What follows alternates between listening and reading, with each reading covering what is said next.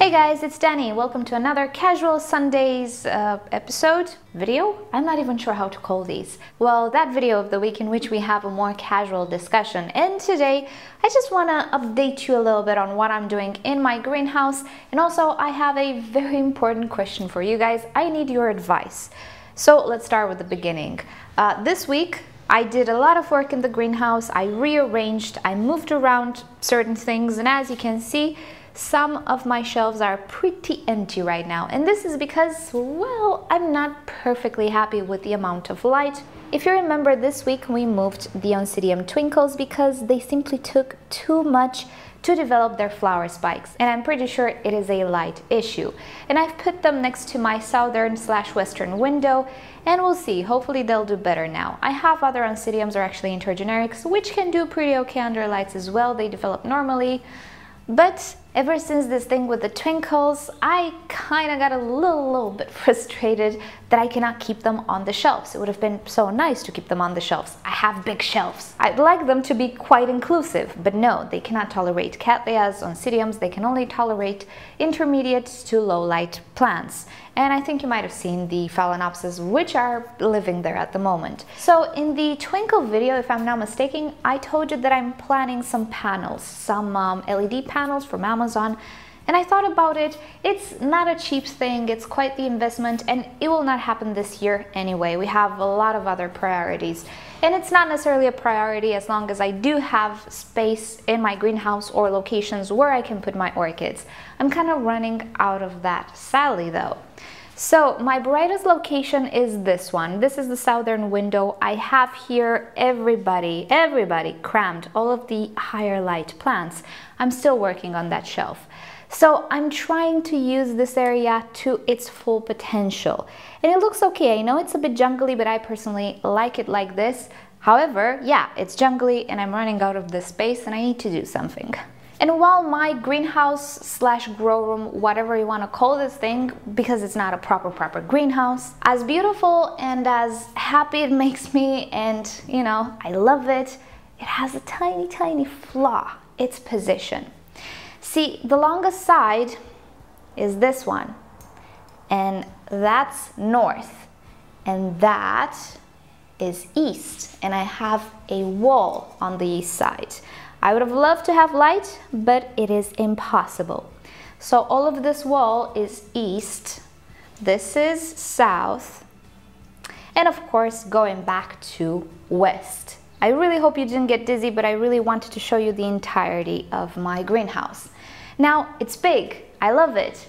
It has a problem. It's not super bright everywhere, particularly where I have my shelves.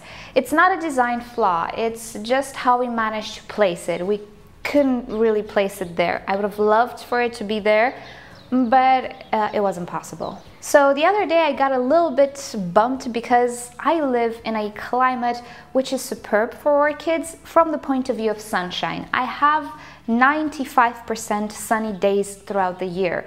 Gloomy days are a rarity here. Winters are mild and they're very bright. Yes, the day length is shorter, but it's very bright. And my biggest problem is light. How can this be? So I got a little bit frustrated and I started to do some changes. As you could see, I'm moving around orchids, trying to find adequate places for them. And the shelves right now, kind of empty, but they just hold the orchids, which I know can do okay. And by the way, the Hoyas will be moved from here. I'm working on another grow space, kind of, for the Hoyas.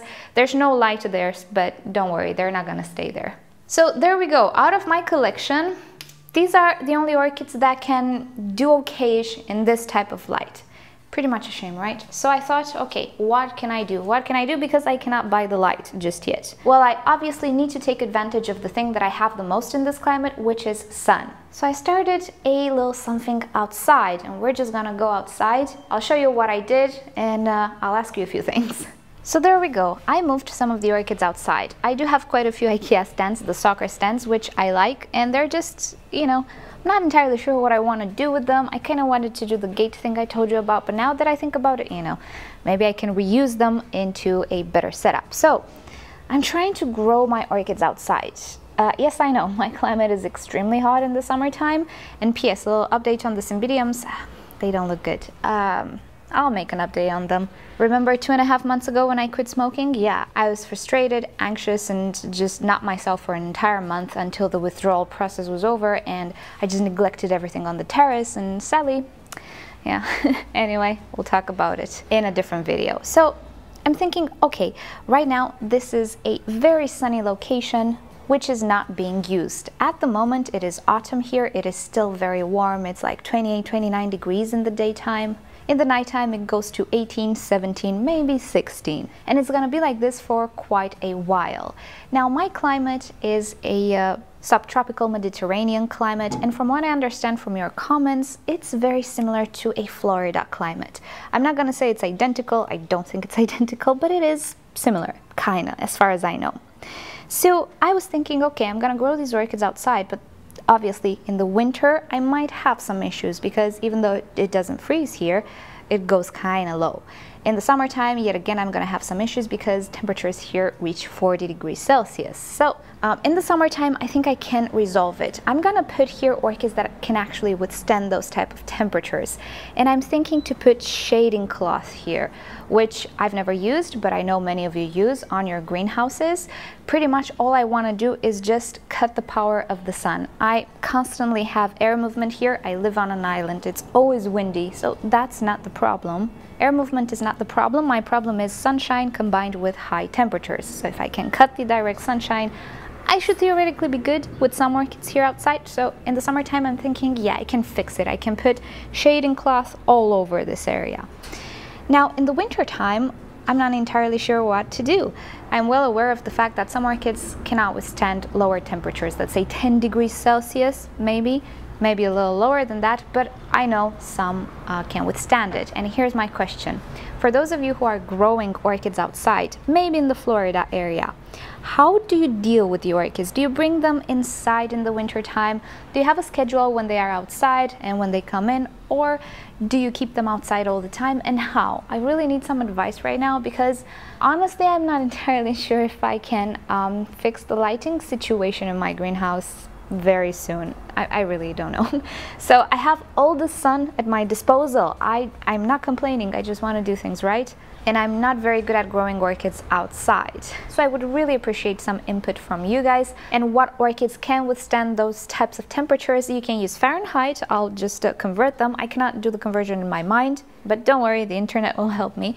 So yeah, a few details of the sorts. Just help me out a little bit because yeah, I do want to grow some orchids outside. It's the space that I have and I cannot utilize right now because I most probably don't have the knowledge. I have no idea how, but I'm thinking about it.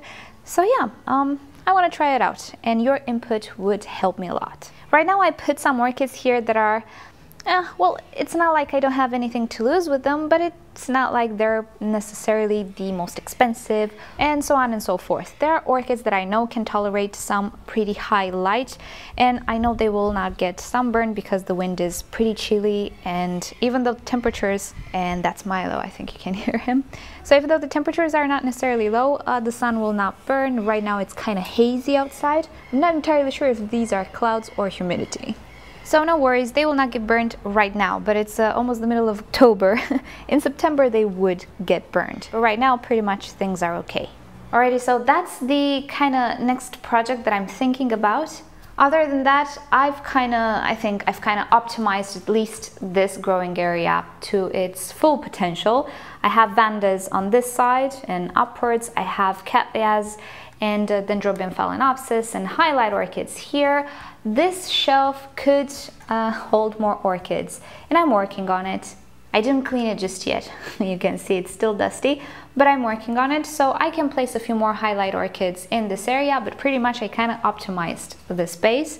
I can work a little bit more here. This is a tricky shelf because it's kind of bright, but not in the morning time. The shelf above it is tricky as well because it is actually receiving direct sunshine right now, but not early in the morning. So these shelves and the opposite ones, they kind of need some improvement, but at least this area is, I believe, improved to the maximum. I can still hold a few more vandas if you can't believe it, but no, a little break from the vandas. I counted, I have 20 21 vandas, not including the seedlings. So, oh boy, hopefully they're gonna bloom. I have the 2 pacharas actually producing flower spikes now, but hey, they're pacharas. There's a reason why I always recommend pacharas, and this is because they bloom a lot. So there we go.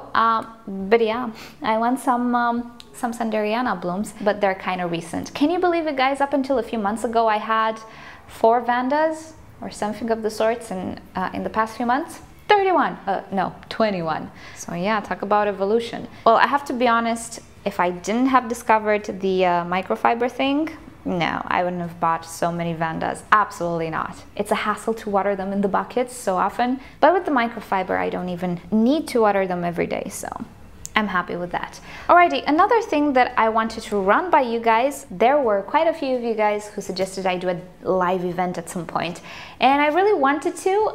Problem is, I do not show my face, and a live event would be like this, and just me talking behind the camera.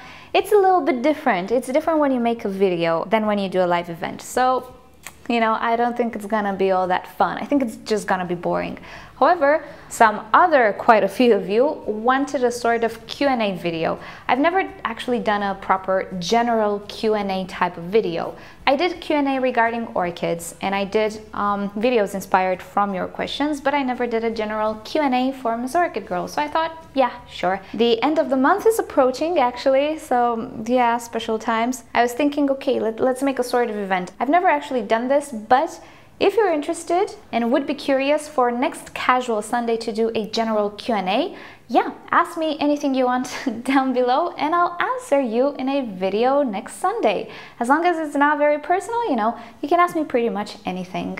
So alrighty guys, this is enough for this Sunday. I'm slightly tired. I've been working in the greenhouse since 5, but I'm proud. I did a lot of things, so I don't know, I'm really on the fence with growing orchids outside. So let me know your tips, your advice, and everything you can share with me about growing orchids outside and what climates can actually tolerate what orchids. And yeah, thank you so much for watching. You know the drill. If you've enjoyed our little time together, give this video a thumbs up. If you hated it, give it a thumbs down. Subscribe to my channel for regular orchids and plants videos, and don't forget to turn on notifications so you never miss a video. And with that said, I'll see you all next time. Bye. Okay, let me show you something fun. So this is the pot of a Dendrobium nobile. You don't know it, it's a yellow nobile that I got from Ana Maria earlier this year.